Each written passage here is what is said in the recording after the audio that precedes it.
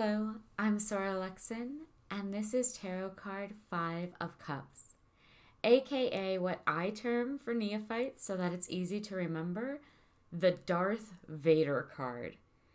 Because it's all of that neg. It is all of the bad with any possibility of silver lining redemption being utterly ignored. All that black cloak wearing, no face showing dread, and it is coming at you hard and nasty in the Five of Cups. Here, multiple chalices fall over and away from us in this card, in the loss of pleasure. From the 1st to 10th degree, Mars in Scorpio does not create or generate anything, but instead drains away. All has spilled away, and disappointment becomes paramount.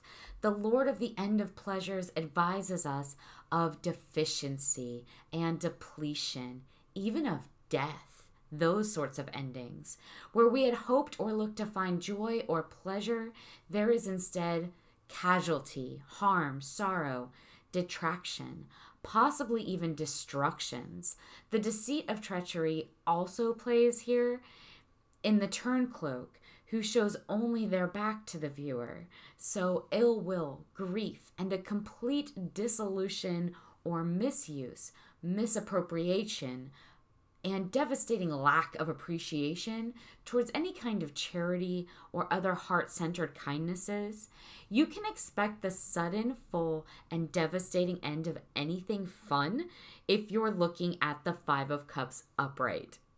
Dispossession, detriment, loneliness, mishap, despair, harm, trauma, waste, instability, and even ruin are the words that go where the Lord of Lost Pleasures leads.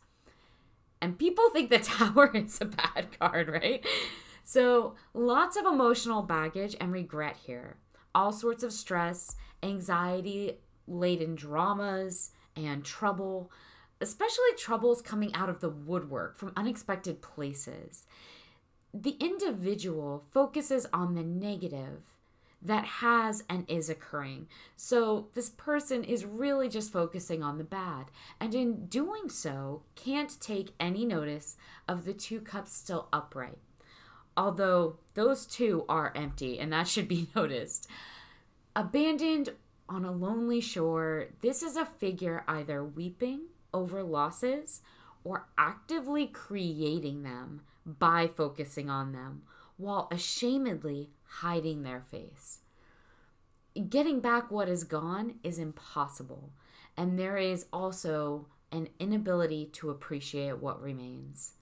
Gabora of He describes to us the end of important relationships, like the end of business partnerships and marriages. It mourns disappointing relationships of all kinds, hurtful breakups. It curls inward on the misery of friendships turned very sour or duplicitous, people's unkindnesses and betrayals and hurts from unexpected places we wouldn't have ever thought to question or to be suspicious of in the first place. So what to do? Loss is hard. Feel it. Accept it. This is loss. It happens. Pleasures end. It isn't easy. Take a moment to feel how you're going to feel. Feel the feels, right? Feel how you're going to feel about it so that you can later, when you're ready, move on. Be sad. Be hurt. Feel disappointed. It's one of the many wonderful lessons of life. They aren't all pleasant. They aren't supposed to be. Assess loss. Take an accounting of it so that you can cope with it. We all get unhappy about what we don't have when it's denied to us. Devastation occurs. Allow those feelings. Let them out. Acknowledge them. Acknowledge pain.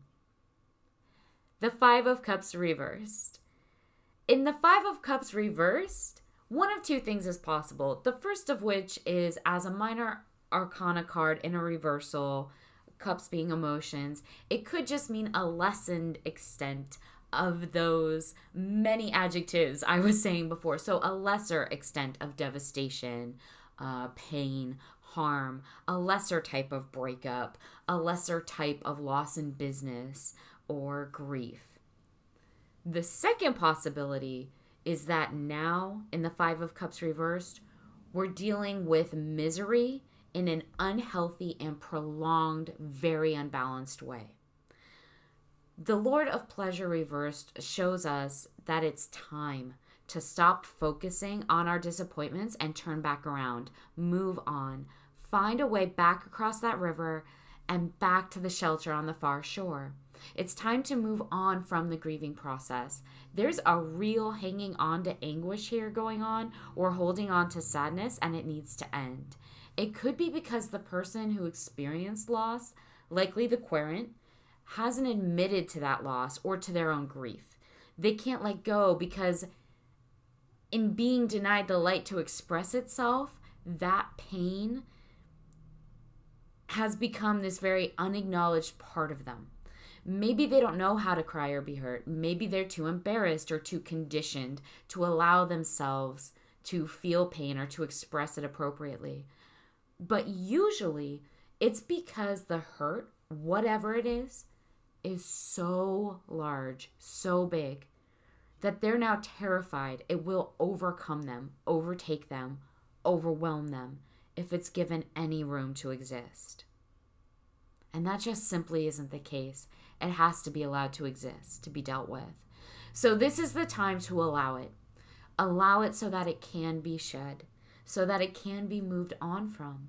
Look up, look around, and engage with what remains to you. That is what you build from. Pick those two unfallen cups up and get going again. The show must go on. Until next time.